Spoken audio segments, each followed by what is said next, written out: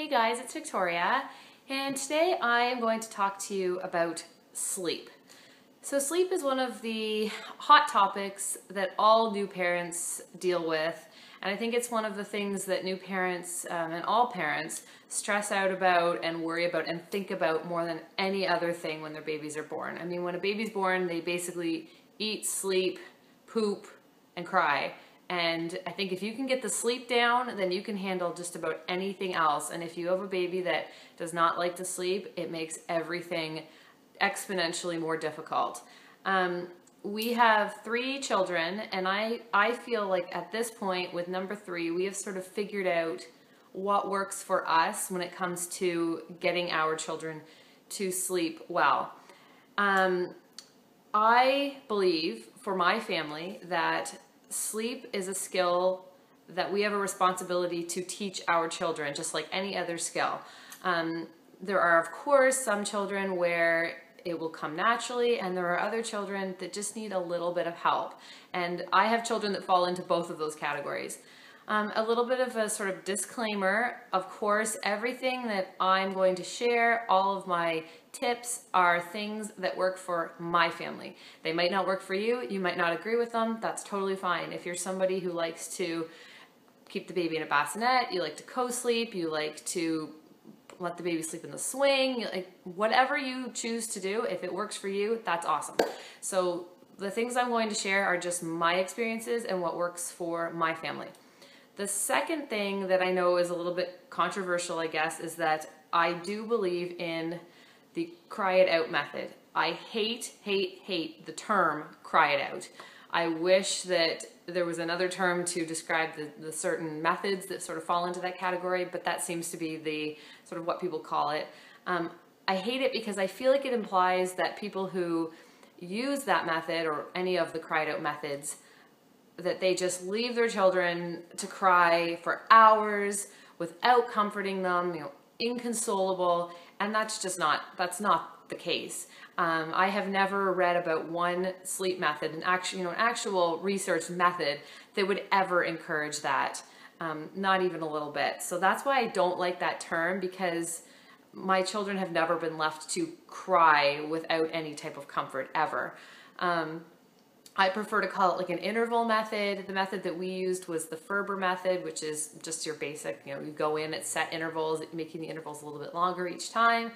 And it has worked really, really well for us. So I do believe in that method for my family. And it all, again, comes back to the fact that I believe it is my job to teach my children to sleep properly. And I think that is a life skill that can impact them for the rest of their lives. If they learn that they are okay on their own, they are able to fall asleep on their own, they are safe, they are loved, their mommy and daddy are not far away, they're there for them if they need them, but they are able to do this on their own. And I think that is a really important skill to teach your children. So, okay, I guess that's sort of my disclaimer. I'll just give a brief recap of how things have gone sleep-wise for our 3 children. So we have a 5-year-old, a 2.5, almost 3-year-old, she'll be 3 in August, and a almost 4-month-old. And each child has progressively been a better sleeper. And of course, there's probably a million different reasons for that. Noah was our first. We didn't really know what we were doing. It took a while to figure out sort of our rhythm and our groove. Where Alexandria, we had a little bit more of experience, and Lydia, I think we really knew how we wanted to approach sleep before she was born. And we were lucky that our approach worked for her.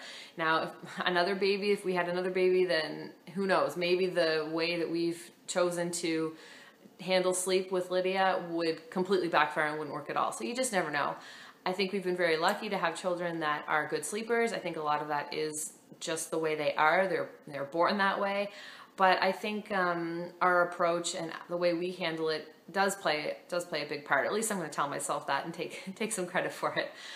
So Noah, he is 5. He was 5 in March, and he has been our more challenging sleeper since he was really little. He was very typical for the first probably 9 months or so. He started sleeping 6-hour stretches at a couple of months and then gradually increased.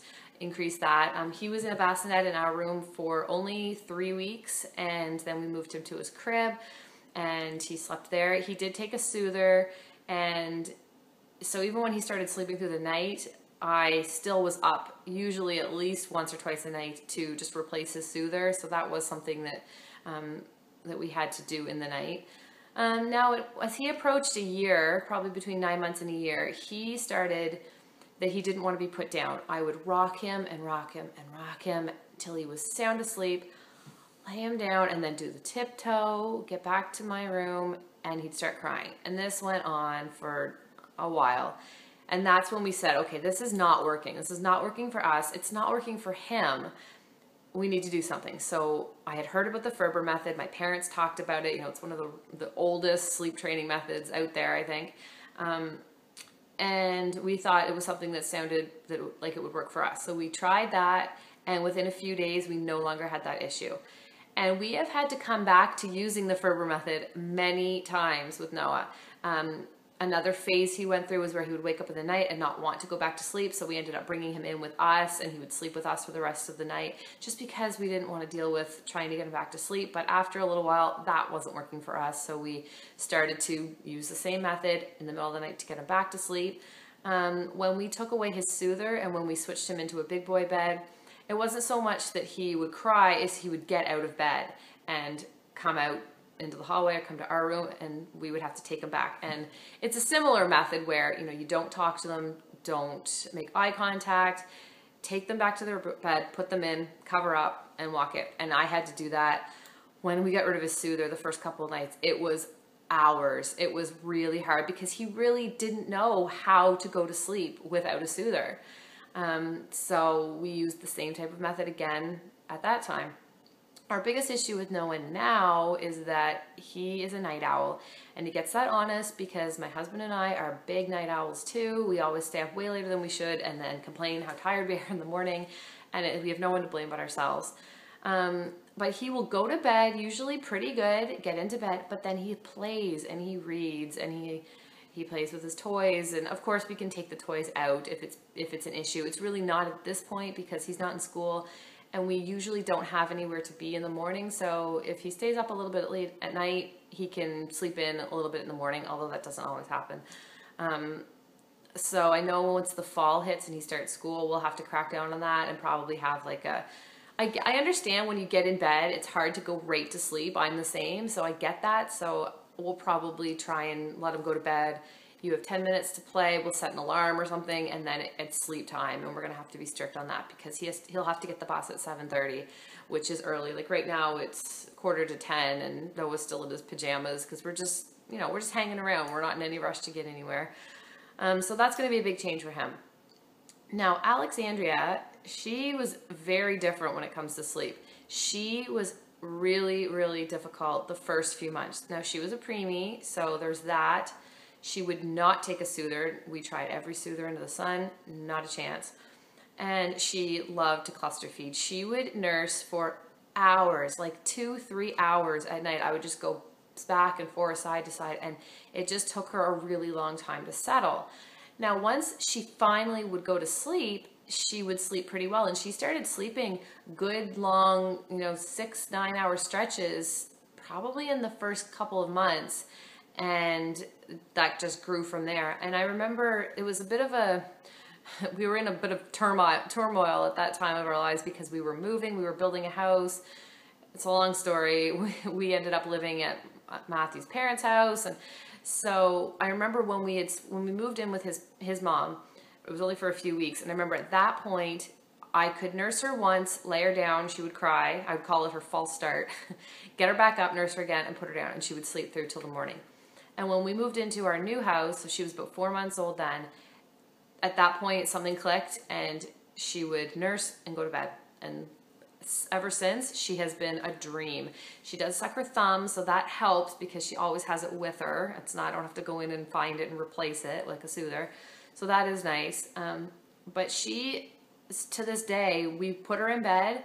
It's very quick. We read a story, say a quick prayer, a little song, tuck, tuck, and that's good. But I'll hear her in there. I guess she's like Noah in this sense for, half an hour or more sometimes, just talking, looking at books, just, you know, just happy. And then she'll eventually put it away and fall asleep.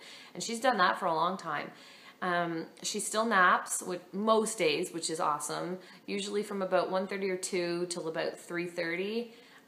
Some days she doesn't, and if she misses a nap, it's not a big deal. If we have something to do, I don't worry about it. But a lot of days she will still nap, so that is really nice. Noah stopped napping at about 2.5, so right when Alexandria was born, Noah stopped napping. So she does still go down for a nap most days. So now, baby number 3, Lydia, we had a very defined approach to how we wanted to tackle sleep. I feel that a lot of parents end up creating a lot of extra steps in their sleep journey that you probably don't need to create. If you want to do it that way, that's totally fine. But for me, I figured the closer we can get to the long-term sleeping patterns that we want from day one, the better. Like, we might as well set ourselves up for success. And if the ultimate goal is sleeping 12 hours at night in her crib, putting her down awake, and she falls asleep on her own, if that's the ultimate goal, why not try to get as close to that as possible from the beginning and then work towards that? So that's sort of what we did. Now, Alexandria, I didn't mention this, she was in a bassinet in our room for about 6 weeks, only because we weren't living at home and we weren't living in our own house, and we didn't want to put the crib together. But about 6 weeks, she went into her crib. So I have a list here of 6 things that we have used with Lydia sorry that was a really long backstory, but I wanted to explain sort of how we got to this point and how we figured out really what works for us. So I have a list of 6 things that we have implemented with Lydia that I believe have helped to make her an amazing sleeper. And again, I'll say that a lot of it is probably her temperament and her demeanor. She's the 3rd baby, and I think 3rd babies probably just know that they have to be a little bit more easygoing than a 1st baby because their parents' attention is split 3 ways. So they're not always able to get their needs met the second that they cry or that they start to fuss. So I think a lot of that probably has affected her being a really good sleeper. So the first thing we did with Lydia is she was in her crib from day one. From the day we came home from the hospital, she slept in her crib. Of course, babies sleep all the time around the clock, so I approached it as that the first time she would fall asleep after 7 p.m., she would go in her crib, and she would stay in her crib for sleep until 7 a.m. the next morning. Any feedings that happened, this is probably getting on to another one of my points. Every feeding that happened throughout that 7 to 7 time frame was in her room, in the rocker, dark room, quiet. So I would get her up, nurse her, and then put her back. And of course, not every time did she fall back asleep. Sometimes I would have to get her up again and rock her. And we don't do any type of cry it out. We haven't even at this point. She's almost 4 months. So this way we were sort of indicating to her that this is nighttime. This is when you go in your crib. Now, other naps throughout the day, and again, of course, babies nap all different times throughout the day. Every day is different. Some of them would be in her swing. Some would be in the bassinet downstairs. But I would try to have at least 2 naps, one in the morning, one in the afternoon, in her crib. Just try to do that so that she gets used to that. So, I mean, of course, a lot of people like the bassinet. They like having the baby close to them. But for me, I found with Noah, at least, with both of the babies, that they're noisy. They're grunty. They shuffle. They make a lot of noise. And having them right next to me just it didn't help me sleep, and it didn't help them sleep. So that's one reason. And of course, I like that they sort of know that this is their nighttime sleeping spot. And I found with Noah, I would get him up and I would turn the TV on, and I found that would sort of wake him up too much. So this way, all feedings are quiet in her crib, in her room. Number 2 is a routine. And of course, you're not going to have much of a routine with a newborn, but I wanted to set up, this is your bedtime routine from day one. So with Noah, again, I keep going back to him because I guess he was our challenging sleeper and where we didn't know anything about what we were doing. I would always try to keep him up as late as possible, like before putting him into his bed, because I figured if I don't put him down until we go to sleep, then we get a longer stretch. And that just never really seemed to work. So with Lydia, again, the first time after 7 p.m. that she got fussy, and now it's really anytime after 6:30 that she gets fussy, we take her upstairs, we bath her, put her in her pajamas. She usually plays a little bit, and then we give her her bottle in her room. So she has a bath every single night. She has probably missed maybe 3 nights since she was born. A lot of people don't like to bath their babies that much because it can be drying on their skin. We've been lucky that her skin has been fine. We just put some lotion on after and she's good. We don't use soap every time. Maybe a couple times a week do we sort of wash her hair, even though she's pretty much bald, and wash her body down. Other than that, it's just water. And I think it's good because it tires them out. You kind of get an extra 20 minutes, half an hour when all is said and done from the beginning to the end. Of awake time, which is good before bed, and I think it's sort of something in their brain that signals this is, again, the start of my bedtime. So we did that from day one. The next point is all the bottles or breastfeeding in her room. Again, I said this between 7 and 7. So she doesn't leave her room at all. We don't bring her into bed with us. And again, I know I don't need to keep saying this, but if you choose to do that and that works for you, that's awesome. But we keep it all in her room. This is one that I definitely had to learn from child to child, and I've gotten better at, is not responding to every noise, because babies are noisy. They make a lot of noise when they're newborns. You know, they sometimes have a lot of, like, they can have congestion from, you know, just fluid in their lungs and stuff that they're trying to move around, get comfortable. They shuffle a lot, they grunt a lot, and if you jump up and respond to every little noise, you'll be up all night. So, and I think this is something too that you just get better at and more confident with as you have more children, because you know the noises, you know when they need you and when they're just making noise. So, I don't respond in the night until it becomes clear that they need me for something. So if it's just a little squawk, a couple little cries, I'll wait, you know, a couple minutes to make sure that she really needs it before I go in. And most of the times, even early, she would settle back down.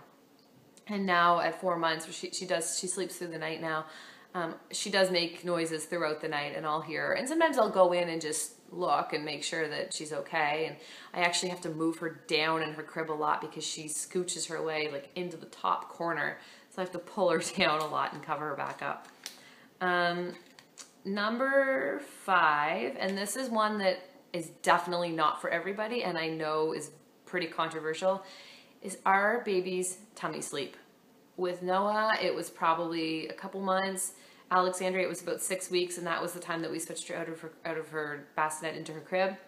And with Lydia, it was within the first couple of weeks. I would put her on her back for the first stretch of the night, and then after she would feed, I would put her back on her belly. And I'm comfortable with it. I know not everybody is. I feel that we do it in a very safe way. In my opinion, having her in her crib, no bumper pads, no stuffed animals, just a light Afghan that is full of holes that if it got over her, it would not stop her from breathing at all. In my opinion, that is safer than parents who are struggling so much to get their babies to sleep on their backs, and they won't, so they end up bringing them into bed with them on their chest in the bed. In my opinion, I know I keep saying that, what we do is safer than that. Of course, there are very safe ways to co-sleep, but I think a lot of parents end up doing it without planning and without researching it because they're so exhausted. They'll do anything. And for me, having her sleep in her crib is safer than my resorting to that because I'm out of desperation, I guess. So yeah, she sleeps on her belly and she just looks so much more comfortable. I don't know. I just feel like poor babies sleeping flat on their backs just look so uncomfortable, but I know it works for most babies, but there definitely are a lot more tummy sleepers out there than you think, because when you start talking about it, you hear from so many people, oh yeah, we did too. And because I think people don't like to talk about it because it is, you know, it's not recommended and it is controversial, but Babies have slept on their bellies for years, and at this point, I mean, she's 4 months old. She can move around tons. I mean, she doesn't crawl, but she scooches all over her bed, and she turns her head and everything. So I'm not worried. And even when we first started at a few weeks old, she could turn her head from side to side, and she didn't move around at all. So I felt comfortable with it, and I think it really, really does help them become better sleepers. And the last one, I think that your approach and your feelings about sleep really impact the way the child will sleep. And what I mean by that is that we always try to be confident and upbeat when it's bedtime. I think so many people get so anxious and so nervous. Oh my God, it's bedtime. They're not going to sleep. I'm going to be up all night. You know, they've been really fussy lately, and we're going to have a terrible night. And I think when you approach the night like that, the baby feeds off of that. And I know it's really hard to fake it if you're not feeling confident and upbeat and positive. It's hard to pretend, but I just encourage people to try to think this is going to be a good night. No matter if every night before has been terrible, this is going to be a good night. We're going to put you in your bed. You're going to go to sleep. I even will try talking to her. Like if we would have a bout of a few bad nights, I would say, okay, tonight we're going to have a good night. We're going to go to bed. We're going to sleep really good. And I know it might sound crazy, and I'm not somebody who normally like buys into a lot of that type of stuff, but I really, really think that that works. That your attitude plays a big part in how your child will sleep, because they feed off of that. They feed off of your anxiety. I always say to people, don't let them smell your fear. You know, they know when you're nervous and when you're anxious and you're scared, and they feed off of that, and it doesn't help them feel settled. So I think the more you can project that feeling of confidence and optimism, the more they feed off of that. So that is what we have done with Lydia, and she started sleeping through the night at about 6 weeks, and now she does go down to bed usually pretty awake and falls asleep and will sleep through, and it's amazing. You know, I had so many fears. I would lay there in bed with the two older kids sleeping when I was pregnant and think, I'm never going to sleep again. 3 kids, I'm never going to sleep. And I think all of these things that we have implemented really helped get us to this point where we're all getting good night's sleep. And like I said at the beginning, if you can get a good night's sleep, if you have a baby that sleeps, you can deal with just about anything else. And I really believe that. So hopefully this video gave you guys some tips of things that might work for you with your babies. And if none of them work for you, or none of them are things that you're interested in trying, that's great too. I think we all do whatever we can to get our babies to sleep, and whatever we choose to do is the right thing for them. So thanks for watching. Sorry this was a little bit long. I had a lot to say on this topic, and I've been trying to make this video for like weeks, and I've sat down a couple times, and then the kids come in. They're upstairs right now, and I'm supposed to be making them breakfast, but I thought I would come on here and do a quick video and then make breakfast. So anyway, thanks so much for watching, and I will talk to you in my next video. Have a great day.